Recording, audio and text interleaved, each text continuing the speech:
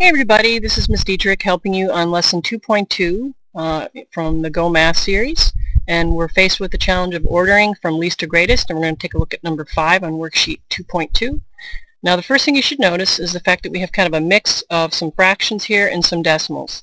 So you have to choose a strategy. Most people are going to choose to change the fractions into decimals, and an easy way to do that is to just take the numerator and divide it by the denominator. Now if this could have been simplified, we may have considered simplifying that to make it more user-friendly, but it's already in simplest form. So notice we take the numerator, put it here, take the denominator, put it here, and then we can proceed with the division.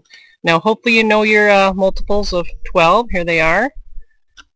Fortunately we won't need the ones that are too big, but the one we're going to need right here is the 60. 12 times 5 is 60, so we're going to put the 5 here, and we're going to put the 60 here, and we're also going to remember to take our decimal and bring it directly above. Alright, and let's subtract. Here we get the 0, here we get the 1. Check to make sure that your difference is less than your divisor, and it is. Bring down the next 0, and then we can kind of keep going. Let's think of our multiples of 12 again. We're looking at this one right here. This one's too big, so that's going to be times 8. Okay, subtract.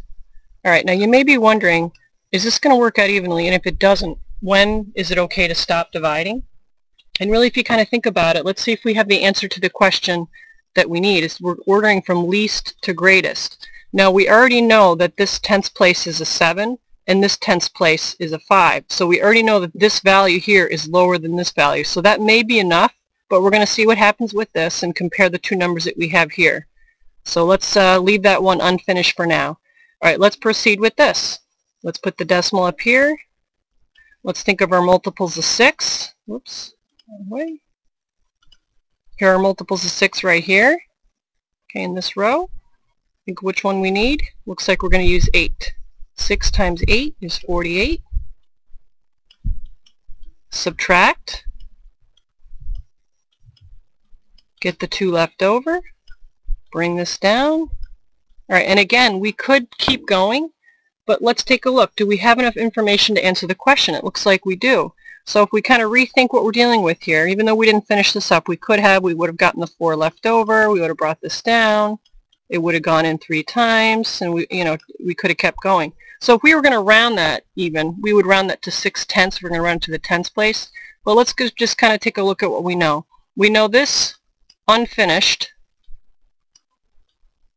We have those digits, and I'm just going to line it up and down. We know this value here is equal to that, and let me just put a little 0 in here just to help ourselves. And we know 5 divided by 6, we know we're going to get 8 and a little more, right? If we were to keep going here, we might keep going. Okay, we kind of get the repeating decimal thing going. So let's just kind of put this here for now. Alright, and now let's kind of compare, because really we have enough information just looking at the tenths place to put them in order from least to greatest. You always want to pay attention to the directions. So the tenths place value that's the lowest is this one right here, and that went with the 7/12. So this is going to come first. So let's put a little 1 there. Alright, the next lowest value is this one, right? That matched up with this. So that's going to come second. And then this one has the highest value. So just coincidentally, they happen to already be in the correct order from least to greatest.